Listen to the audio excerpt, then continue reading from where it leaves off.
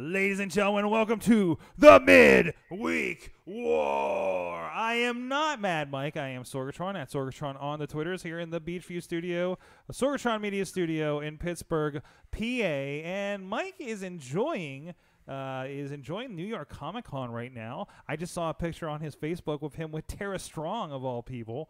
And Neil deGrasse Tyson he was watching. What's that? Neil deGrasse Tyson he was watching. He's watching Neil deGrasse Tyson. That's amazing. Yeah. But versus anyways, Mike Tyson. we have people to fill in here tonight to help us with the Midweek War. Of course, you just heard the one. It's Bobbyfjtown from Johnstown, PA. What's up? About to make it 205 live up in here. Thank you so much. Oh, he did that. Also with us is Lenzo. Sorg, Lenzo, how you doing? How you doing? You gotta do the dance like Chad was doing.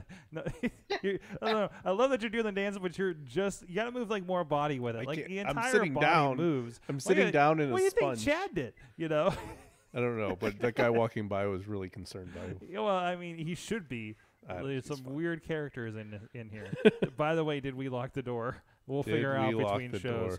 But this is the Midweek War. This is where we talk about the Midweek War. This episode is 205 live, and we like to start the show with your word of the week. What was your word of the week for 205 live, Larry? William. As in William the Third. Okay, all right. Bobbyfjtown, do you have a word of the week? PowerPoint. Your word is PowerPoint. Very good. PowerPoint. It's Microsoft, so it's one word. Sure. Okay. My one word, both letters capitalized. My word is discount. Oh. Discount. Double check. No. And we'll get into it. All right. What was your good of the week, ladies and gentlemen, for 205 Live? Who wants to go first? My good of the week would have to be Cedric Alexander finally snapping. Yeah, and having a killer match with Jack Gallagher. A killer match, but before that, just going off on Brian Kendrick, like right in the middle of his interview.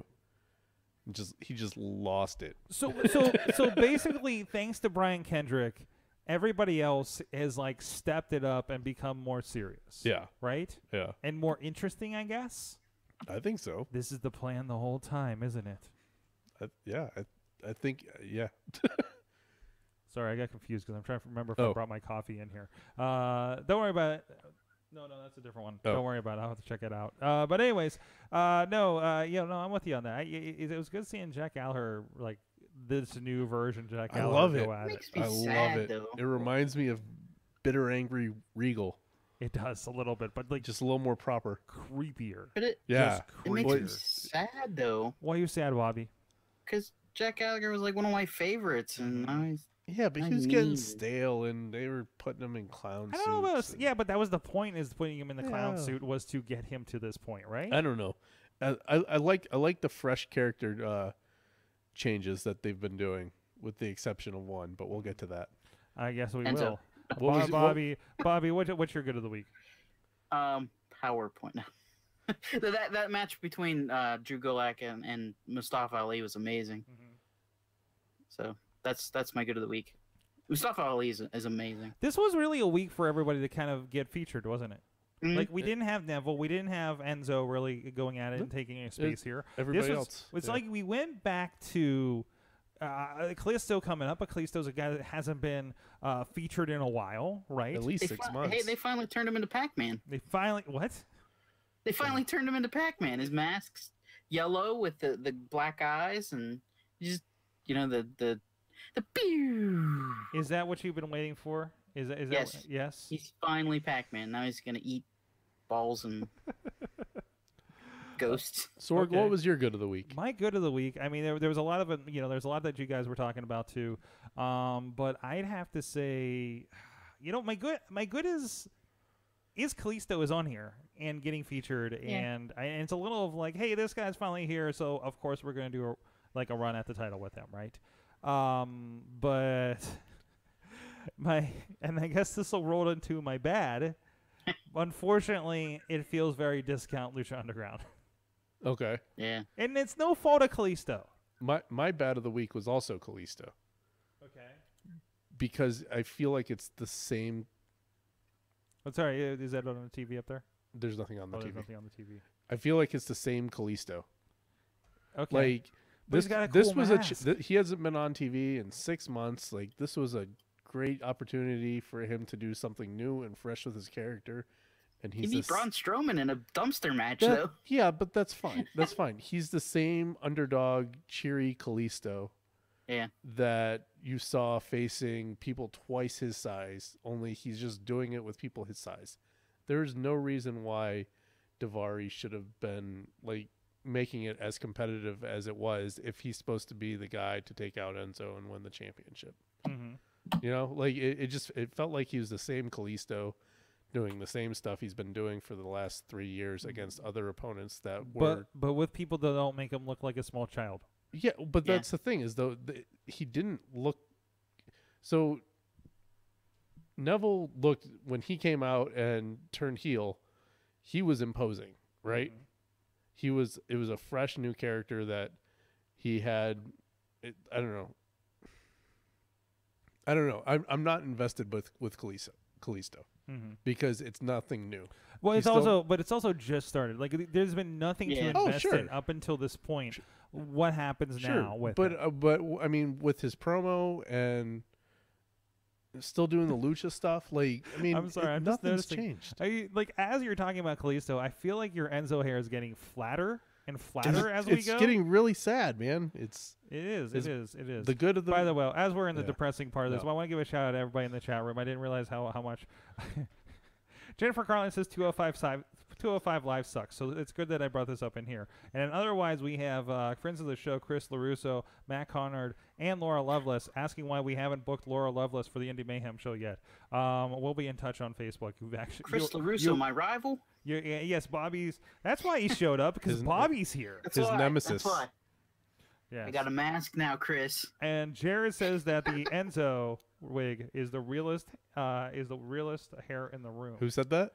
Jared out there. Thank you, Jared. There you go. I've been working on it all night. Although it's just looking like, after like the dog has been like outside in the rain for a while. Well, it is raining outside. And it is raining like, outside. How is fake hair like that, like affected by the mugginess that's happening today? Is that what's happening right now? No, the problem is it's these headphones. Oh, there's headphones. Okay. The headphones are pulling You it just down. gotta get tips from how Chad does that on Tuesday nights. I don't know. It's a gift. Not everybody can pull off this hair. Is that like a Chad. gift? Is that what you refer to as a gift? For Chad, certainly. All right. What's your bad of this week? Who, me? Yes. I told you it was Kallisto. Yes. Yeah, his was Bobby, Kallisto. what was your bad? What was I gonna say? I can't remember now. That's not a bad thing. Was it also Kallisto?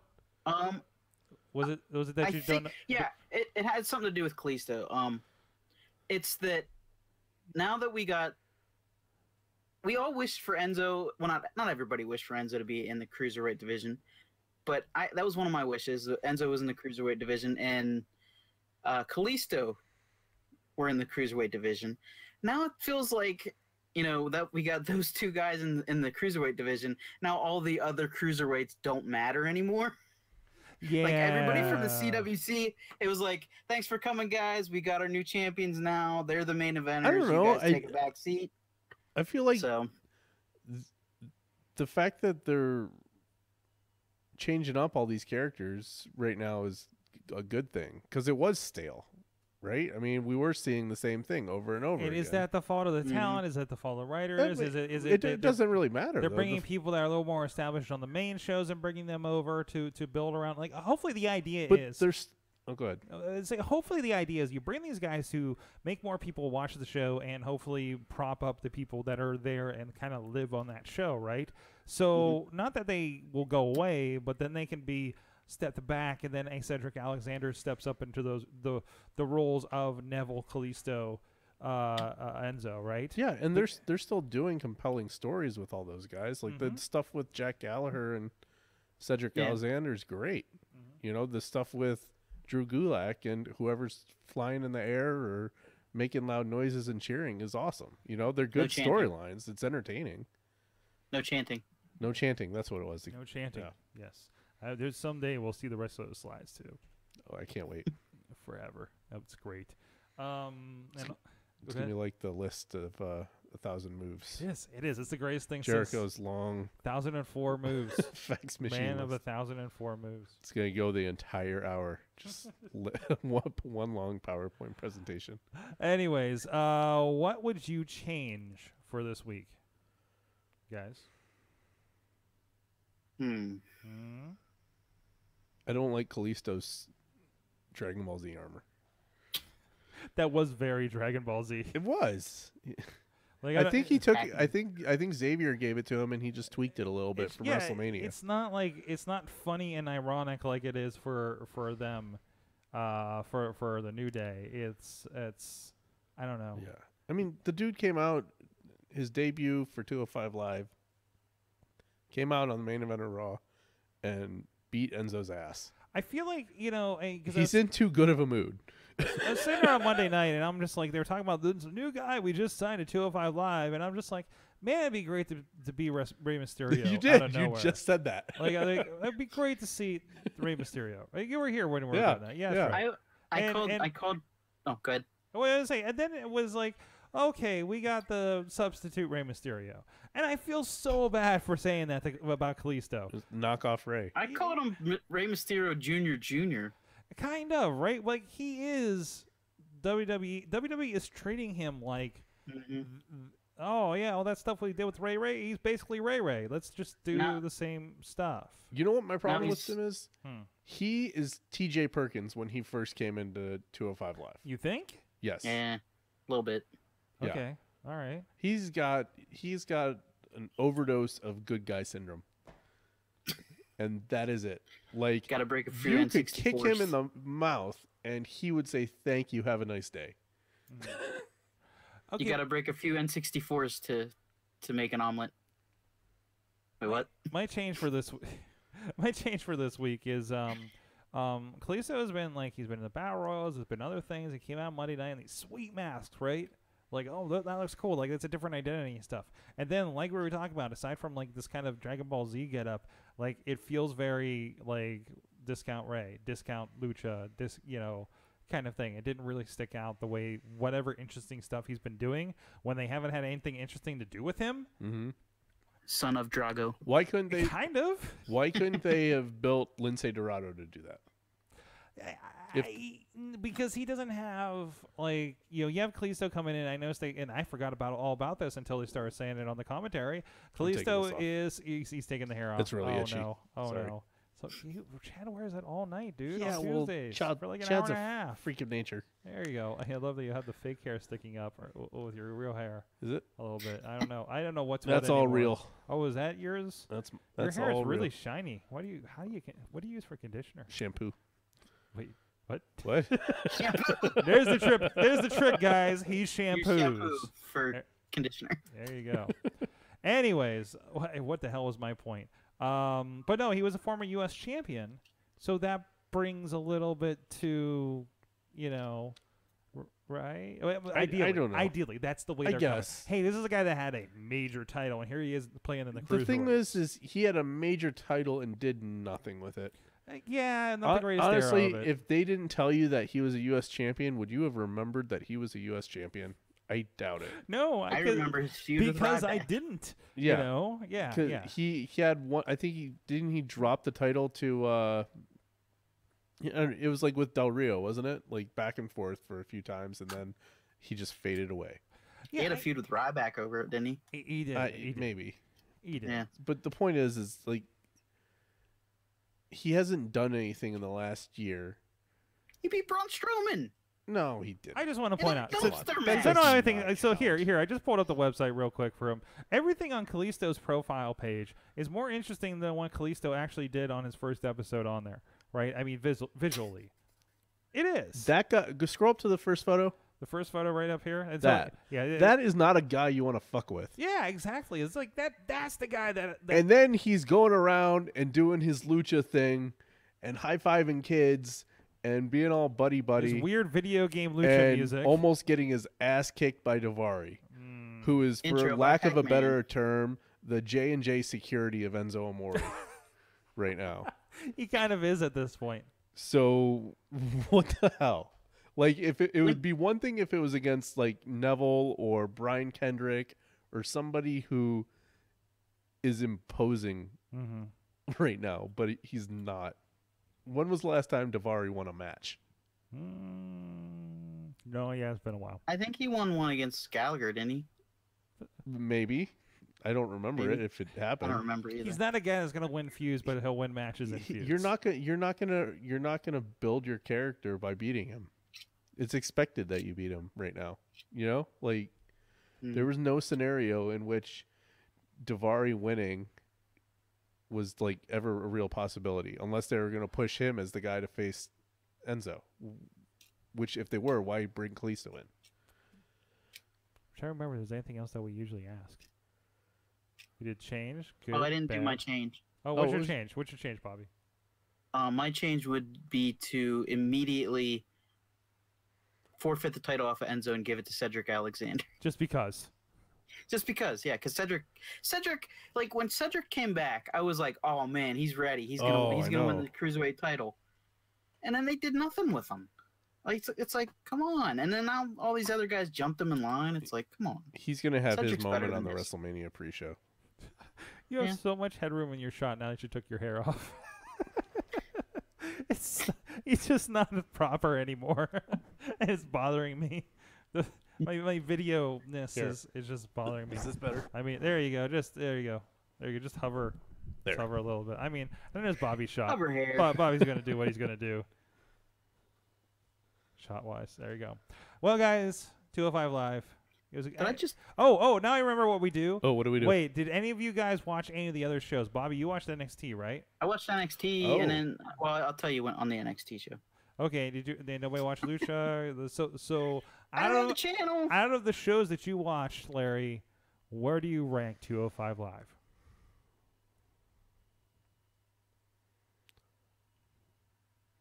I would have to say 2. Wait, what shows are you comparing it to? Because I think you've only watched one of the 3 shows we usually compare. Well, I watched Raw, SmackDown, and 205 Live. Okay. And I watched 7 minutes of Raw, so that automatically bumped that down to 3. 7 minutes of heaven.